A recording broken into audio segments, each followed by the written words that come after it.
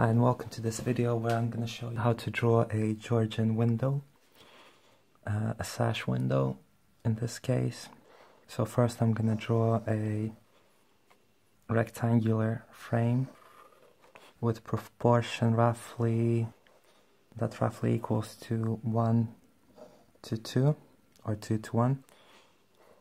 So this is going to be the outer frame, the inner frame where the actual timber window will sit will be here. This is gonna have like a small ledge on the bottom of it and incomplete pediment on top. So the pediment would be a sort of triangular thing on the top of this element here, but I'm not gonna draw that because it's not that common in Georgian style to have that on top. This is all sort of like a stone painted white. Inside there is going to be a timber frame, but before that I'm going to draw bricks roughly like so. I'm going to try to make them equal on every side of the window. These lines don't have to be perfectly aligned, but it would be nice to have them kind of similarly spaced, and also every side relating to one another to make it feel more realistic.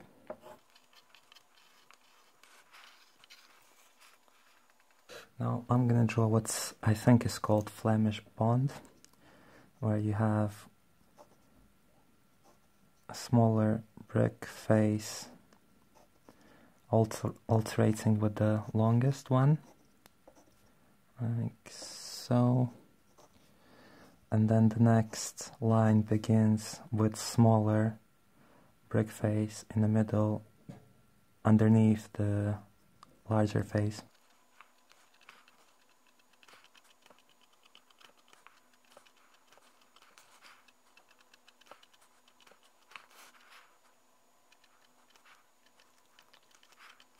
It's probably easier to set a guideline like this, so you have a straight line down, kind of one brick, roughly one brick thickness.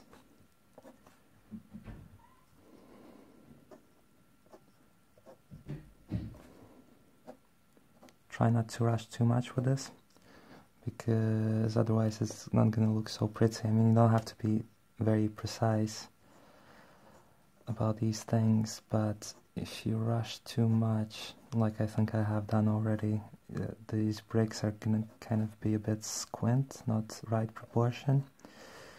So try to avoid that, but because it's a sketch, I don't think it matters too much how they look like.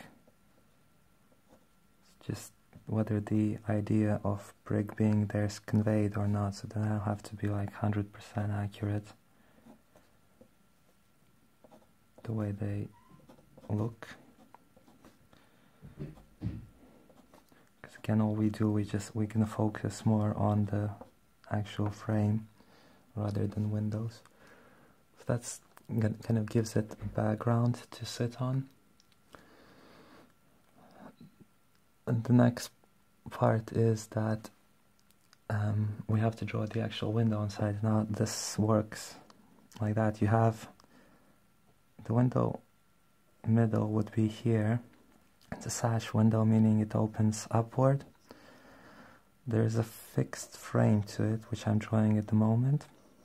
So this frame doesn't move. This is the top part, which doesn't move. Goes down like that. There's a small detail, usually kind of chamfers like so. Goes down, and this one actually overlaps on top.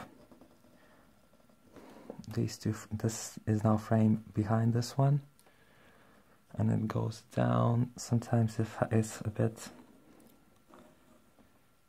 up, thicker from, you know, this distance is thicker than this distance, because this I guess is protecting the the inside of the frame from the rain.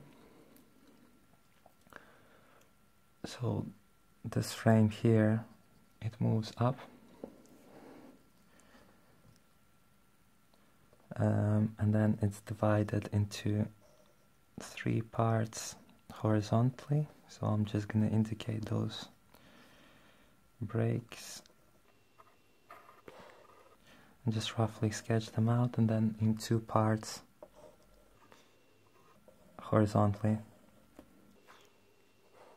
Now these would have some thickness as well. At this point you can start, if you put the thickness of these lines, don't sort of complete these lines, just leave them kind of hanging incomplete, and then use the thicker line on the bottom to indicate the thickness.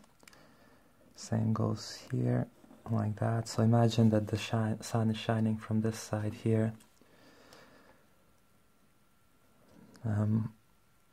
So I'll do that for the rest of these as well.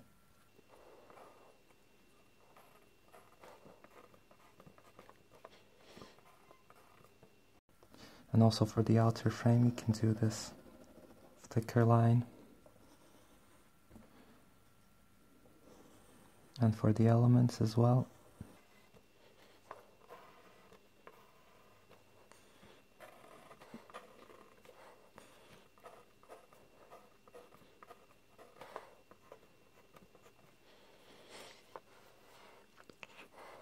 Now I'm also going to add more detail to the kind of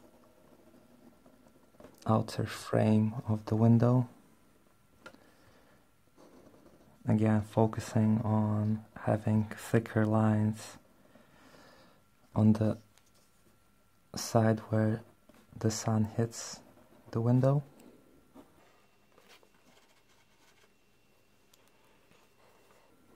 And kind of maybe one more line closer to the actual frame.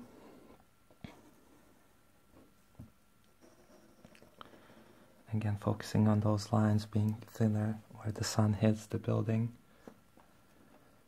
and the window, obviously. Now at this point, what you might want to do is to add like a shadow. Try not to go overboard with the thickness of those shadows, because the thickest part would be obviously where the window is the thickest. In this case, it's going to be on this side where the window hits the wall. So I'm just going to draw like a small guideline. Also for this, I'm just going to assume that the sun is hitting the window 45-degree angle, so hence those guidelines on these edges are 45 degrees. And just quickly hatch this in like so. Again, not worrying about how correct or accurate these hatches are, just sort of quickly hatching them in. And then also inside.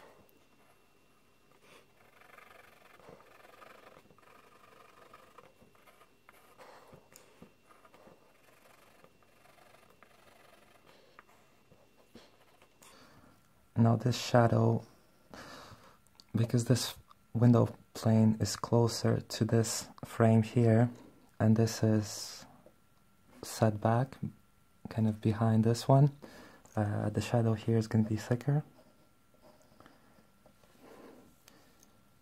But this difference between this and this is about the same as this difference between this plane and this plane. So the shadow here is going to be the same as here, or vice versa. And then this distance here between here is very small, so I'm going to put a very small shadow here. And you'll see how this effect going to bring this window closer to life. You're gonna get much greater sense of depth about it. So that's what's happening with the shadow. The other thing is obviously the reflection in the window. Now let's imagine there's a tree in front of us, and tree is kind of round, big shape. So what I'm gonna do is I'm just gonna draw kind of random shapes like that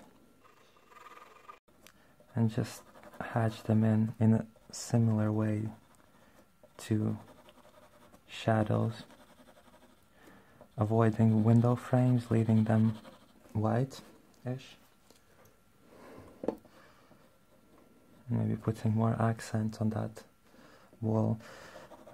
And you can go ahead and make a second pass for the shadow, making it a bit darker, so you kind of differentiate between the shadow and the reflection.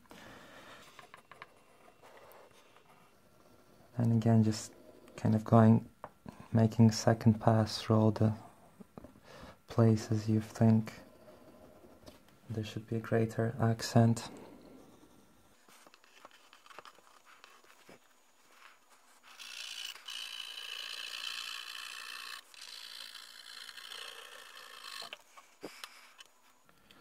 And you also can actually color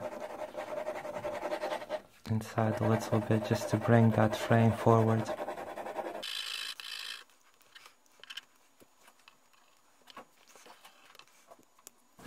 And that's it. That's how you sketch a sash Georgian window. Thank you very much for watching.